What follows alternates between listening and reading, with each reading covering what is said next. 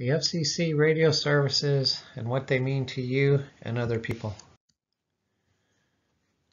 So the FCC services are in parts, and what they cover is the part 80 is the marine radio service, so that's ship-to-ship and ship-to-shore communication.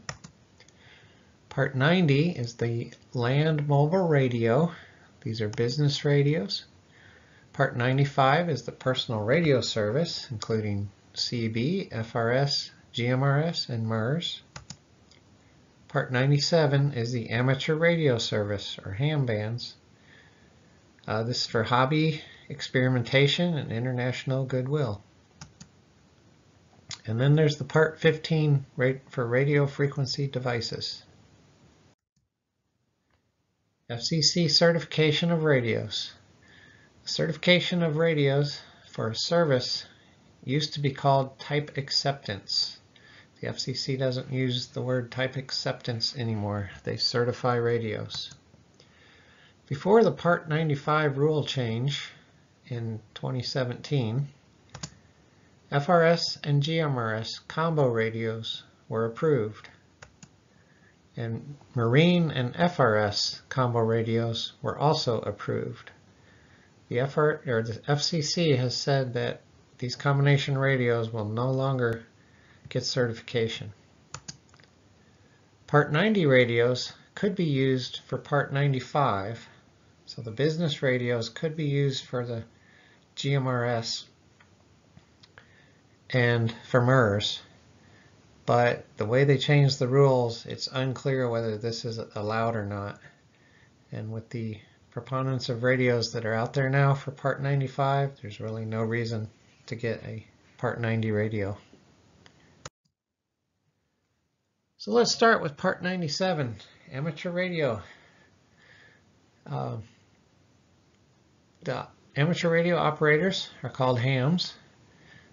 Amateur radio is coordinated worldwide. It requires testing before obtaining a license. And an amateur radio operator can use any radio equipment, but it must function within the technical rules.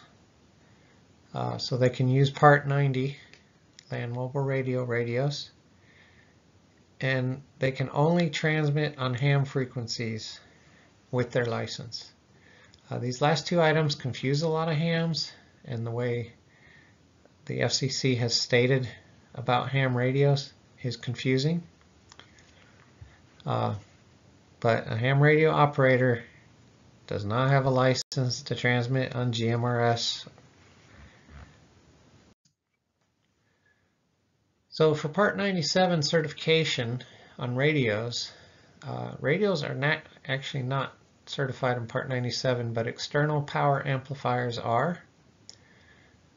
Radios sold by a manufacturer for amateur radio use must be locked to only transmit on amateur frequencies, and they must also get Part 15 certification, and that's part of the confusion earlier.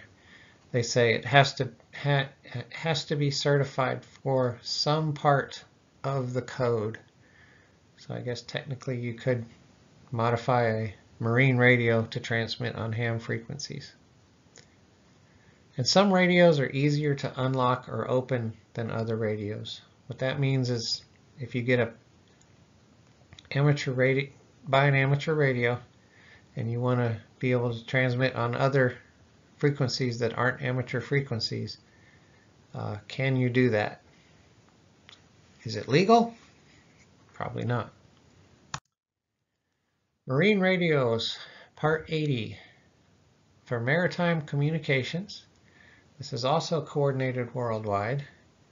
Channel 16 is the International Distress Calling Channel. You don't have to be in distress to use this as a calling channel.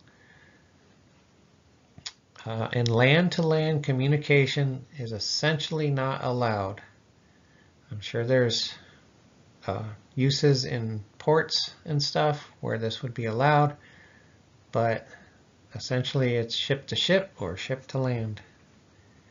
So you can't get Part 80 marine radios and use them for hunting, talking to your companions. Part 80 also covers the HF marine radios. VHF marine radios are limited to 25 watts. Over water, there's no need to have more than that. And most handhelds, their maximum is about 6 watts. A few combo radios do exist from previous type acceptance. The idea being that you carry your handheld onto land and then use the FRS frequencies for land-to-land communication. Personal radio services, Part 95. The mix between FRS and GMRS has people confused. Before, and then you have to know the rules that you're looking at. Are they the rules from before 2017 or the rules after? So before 2017, just forget about it. Just know if you're looking at the outdated rules or any comments or even advertising. I'm back. My throat and my printer were both acting up. Personal radio service is under the Part 95. So family radio service and general mobile radio service both share the channels 1 through 22. The 2017 rules standardized these channel numbers. So they share the same frequencies. Channels 8 through 14 are only for handheld radios and they're limited at a half a watt. GMRS allows higher power levels. So for channels 1 through 7, a FRS can have 2 watts, GMRS can have 5. On channels 15 through 22, FRS is still limited to 2 watts, and GMRS can go to 50 watts. In 2017, FRS increased from half a watt for everything to 2 watts on these channels. Land Mobile Radio, Part 90. This is the business radio rules, which have been well established. Some Part 90 radios have GMRS and MURS frequencies locked out. Part 95, personal radio service rules changed to make it clear that Part 90 LMR radios can't be used. A radio could be certified for Part 90 and 95 separately, and a lot of repeater manufacturers will do this. Part 15, radio frequency devices. This is a little different than all those other parts. This covers a lot of things. This part sets out the regulations under which an intentional, unintentional, or incidental radiator may be operated without an individual license. That means the person using it being licensed. So things like computers, calculators, blenders might have Part 15, because any moving motor could be an unintentional radiator. Operation of an intentional, unintentional, or incidental radiator is subject to the conditions that no harmful interference is caused. Harmful interference means it interferes with another user in such a way that they can't use their equipment. And also that interference must be accepted. That may be caused by the operation of an authorized radio station. So basically, if I transmit 1,000 watts on my ham radio, my toaster doesn't turn into a transformer.